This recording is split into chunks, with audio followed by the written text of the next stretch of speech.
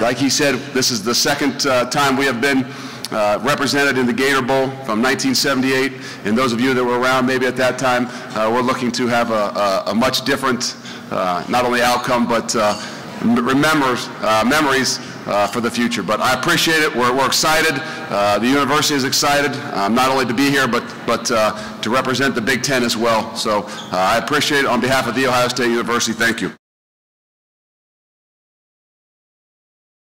We don't really like to use that. We were competitive. That's our expectation. Our expectations are not to be competitive, but it's to win.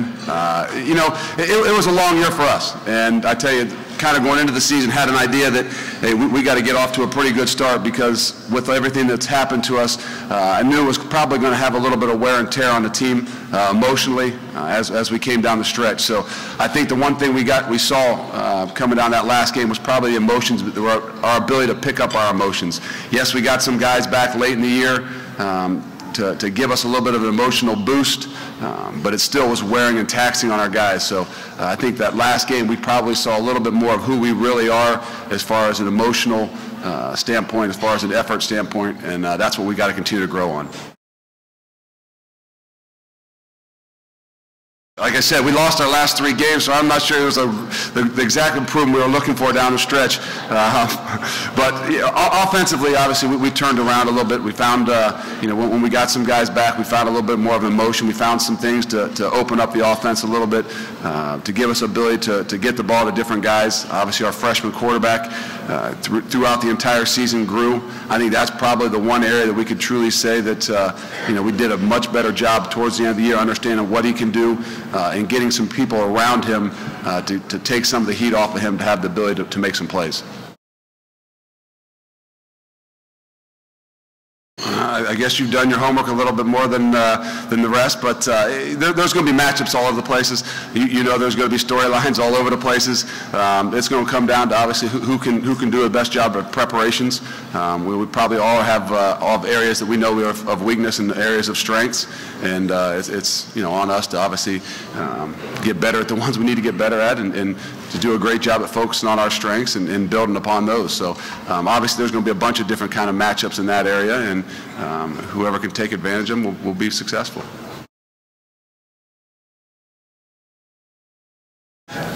You know, it's been a kind of year where we've had a lot of different types of questions like that, a lot of different things that our guys have had to go through, but that's not what we're looking at it as. This is a game our guys are excited. We've got a lot of 4th and 5th year seniors that have been through a lot of things, have had a lot of highs and lows throughout their career, and the most important thing is we're focusing upon ourselves. It's not about who's going to be there in the future, who's not going to be there in the future. This is about a football game. It's about you know, the 100 and some guys that we'll bring, the 100 and some guys that they'll bring, your ability to compete on and off the field, and we're going to continue to focus on those things. Great to be in Jacksonville. A lot of Gators in the crowd today, and there should be a lot on January 2nd. But on behalf of President Dr. Bernie Matchin and our athletic director Jeremy Foley and the head football coach at the University of Florida, really excited about the Gator Bowl, playing a team like Ohio State, very similar from the standpoint of the tradition and the fan base and the passionate base that they have. So it's going to be a lot of fun. 2 great programs.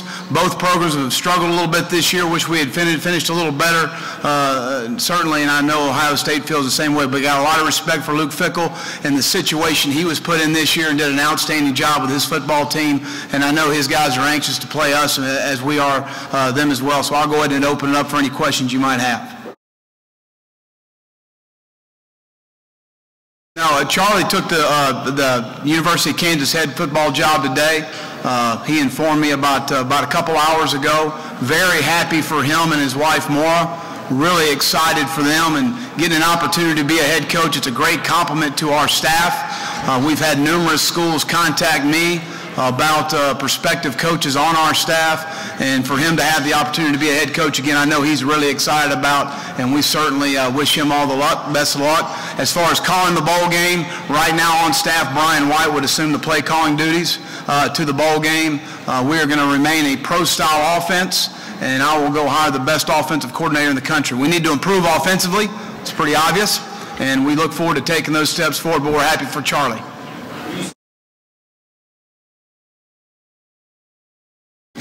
There aren't many opportunities you get to be a head coach.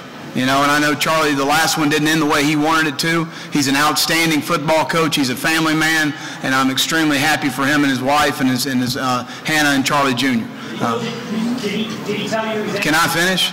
Sorry. All right. But I'm really happy for his family, but you go ahead. Did he tell you for that job? Yeah, we talked about it. How long ago? It's in the recent days. He was contacted about the job, and we talked about it, and he told me it was an opportunity that he wanted to take. And I'm supporting 1,000%. Any time in our profession is no different than the business world. When you're able to take a step up, I support it 1,000%. You know, in a situation when you're a coordinator and you got an opportunity to be a head coach, I support it 100%. And that's what he wanted to do. And I asked him, I said, "This is something you're really interested in doing?" He said, "Yeah, I want to talk to him. If I wasn't interested, I would not talk."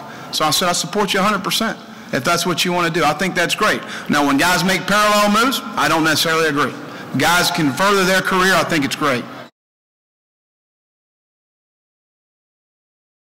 He'll be considered, certainly. But again, I'm going to do what's best for the University of Florida at the end of the day. And we need to improve offensively. We need to improve with our football team. I think another year in our system, which we will hire somebody very similar schematically for what I want to do philosophically. Well, it needs to be for us. We need to play well here and we need to win here. So this is important for us to play well here in the Gator Bowl. Our guys understand that. I think you got two of the best high school coaching and player talent bases in the country in Florida and Ohio. So it ought to be a great matchup. No. Again, I've been contacted by numerous schools about our staff, which is a huge compliment to the staff we have, which we have an outstanding staff. But at the end of the day, we have guys that we want continuity with our staff. Again, if guys get a promotion and guys get a step up, I think that's great and I support it. It says a lot about the guys you hired, that they do a good job and they're good football coaches and they're good men and they're good recruiters. But again, I'm very pleased with the continuity of our staff and don't anticipate any changes moving forward.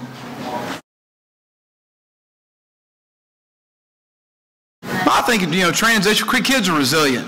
You know, the fan base isn't as much, but the kids are resilient. They're going to be fine. We're going to be fine, and we're going to improve, and we're going to get better from it. And that's the way you got to look at it. And we're going to go out and hire an outstanding coach. Hey, we're at the University of Florida. We're going to be able to go hire an outstanding football coach that's going to fit what I want done within our offense and within our systems. And that's what we're going to do, and I'm going to take my time on it to make sure we hire the right guy and get the right fit, because that's really what it's about. It's kind of like recruiting. You're going out to find the right fit for what you want as you move forward. And again, philosophically doing the things that I want to do, we just got to have more production. There's no timetable on the hire. You got to make the right hire. So I'm not going to put a timetable on anything. You got to make the right hire in those situations. You got to be able to make you take the right guy. Sure, no question. They've been friends and colleagues for 25 years, and I totally understand that.